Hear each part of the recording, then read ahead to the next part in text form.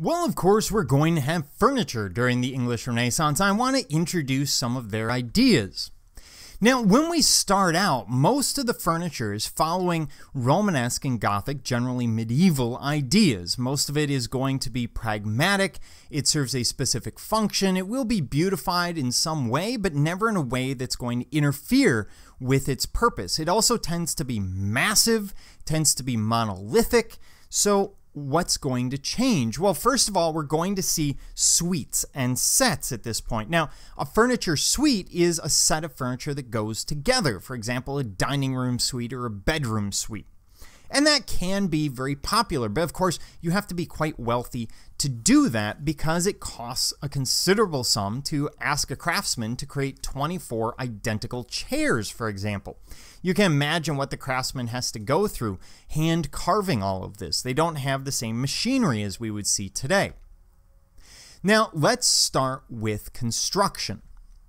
Starting out, they're going to deal with dark oak, which is basically any oak. It's just stained dark. And they're using oak because it is plentiful, and oak is very resilient to any form of damage. You use it for ships, you can use it for massive building projects, and heaven knows the English have a lot of oak available. So they're going to use it on a regular basis for their furniture. And even when it ceases to be in style, they still use oak on a regular basis all the way up to the modern period. They will also use walnut as we move into the Jacobean. The problem with walnut is compared to oak, it's actually surprisingly soft and easy to damage. But they are taking the trend from the French and they're going to start using a lot more walnut. Now, the construction method will change as well. When we enter into this period, into the Tudor period, they are mostly using board construction. In other words, massive boards put together to create a chest or any number of other things. But we see Flemish artisans and Northern European artisans coming to England and bringing with them the idea of panel construction, which we have seen so many times before. Now, the advantage is if I'm using board construction, I can get a split that runs along the board, whereas with panels, that's less likely. Also with board, I have to worry about somehow adhering those boards to create a large enough piece. With panel construction, I get around a lot of that issue. Now, in terms of furniture styles, of course, things change throughout the period. We tend to see, coming into the period, a very rectilinear form, a very basic form. Everything is rectangular or square. Why? Because that's the easiest shape to work with when you're working with wood furniture. After all, I can square things off pretty easily, but making curves line up, that's another matter. It tends to be heavy furniture. It tends to be fairly massive. But during the Elizabethan era and the end of the Tudor, we start to see the cup and cover or melon bulb, which is what we see here, where we have this sort of cup form. It's almost a goblet with a separation and the cover. Now, the key is that separation is usually very deep. In this case, it would probably cut right into the spindle in the middle, as far as they can without actually cutting through the leg.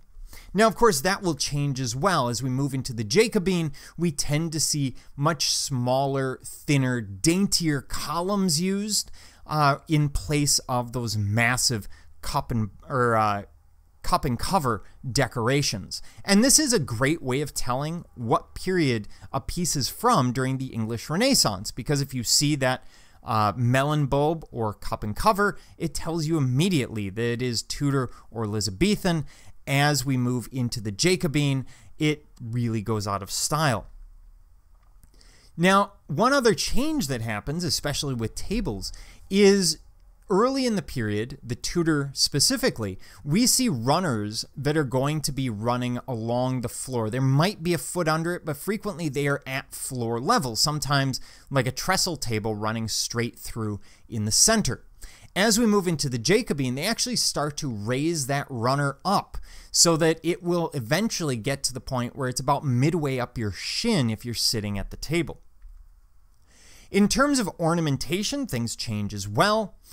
We will see split spindle quite commonly. Now, these are lathe-work spindles. They're simply split in half and applied. They give it a sense of dimension. So, for example, this cupboard here, you want that dimensionality. It breaks up what is otherwise a very rectangular form with a bit of a round element. It also brings a verticality to it, giving you the sense that it's actually taller than it is. We will see a lot of carving. Now, English carving, relief carving in furniture tends to be much deeper than what we saw from the French or Northern Europeans or even the Italians. But it tends to be clumsier as well. They're getting used to this. And so we see these figures where they are partially in the round, these figures that appear to be almost glued in space. Here, a half man. You'll notice the half man is dressed a little different style. And he's a little bit clumsy. So, for example, his body is that of, maybe a doll that you play with, something stuffed with cotton. There's no definition to the shoulder, to the abdomen, to the arm. It's simply a cylinder and sort of a spheroid form. So very, very basic. But even here you can see there's our cup and cover or melon bulb design developed right underneath. We will see painting and inlay. They will paint furniture, although oftentimes the paints that they're using on furniture are water-based, which is why they don't tend to last. It tends to chip off over time. You have to repaint it and repaint it. So at some point throughout the piece's history, it's often taken back to its natural wood state. We do see inlay used, as we see here. They're using import materials again. So ivory, bone, mother of pearl, things that they're getting through trade. Now, during the Jacobean, we will see the addition of fringe, specifically under seats. So in these two examples, we see that fringe. Now, the fringe serves absolutely no purpose other than to hide the wooden frame on which you're sitting. And this sort of idea of hiding the construction is going to be important because it gives it a sense of illusion and a sense of luxury, something that we still do to this day.